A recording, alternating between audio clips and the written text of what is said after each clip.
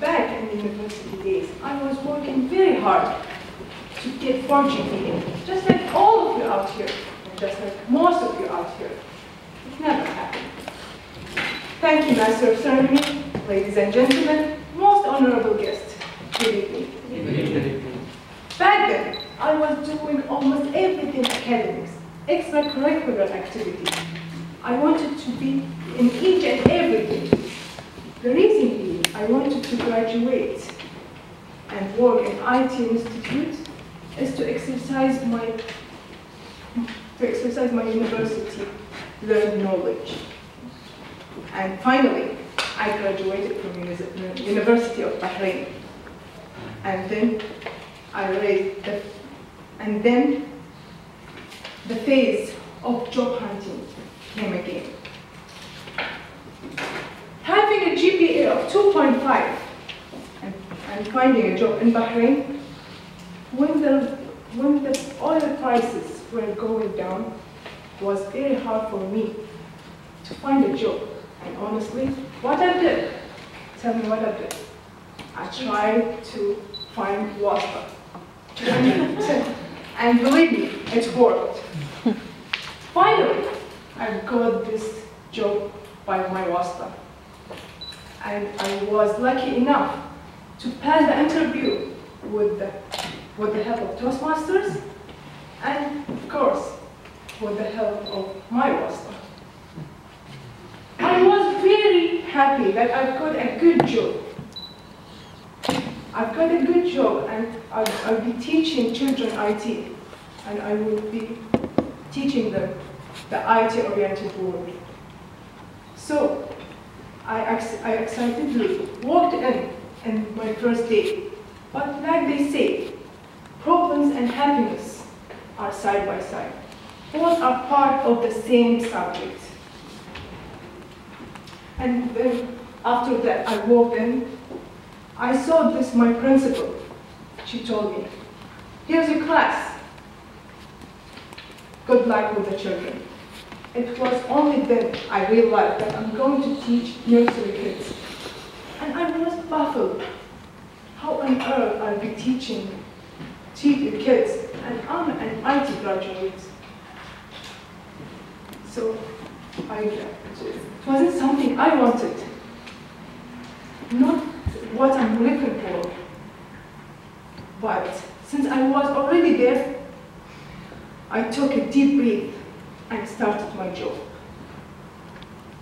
I still remember my first day of school.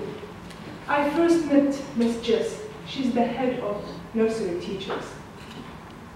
First, we had some chat together, and then she took me to this beautiful class, which from there, the idea of teaching kids has been totally changed for a better way. Then I knocked the door and I entered the class. There while I just entered the class, guess what happened? This little boy called Khalid, he came just from back of the class just to come and hug me. Oh. Imagine that. I was really speechless, happy, glad, and no words can express my feelings. No one can express my feelings. And with that, I met my colleague, which I'm going to teach my friends with, my kids with. And I'm going to help her in everything in the class. Miss Claire, she's an amazing and beautiful teacher. And then I started to chat with the kids, ask them about their names, introduce myself, and give them that speech that I'm going to be your teacher from now on. After that, I started to observe how Miss Claire she's dealing with the kids. I was wondering if I'll be able to do all this with the kids. It's a new experience.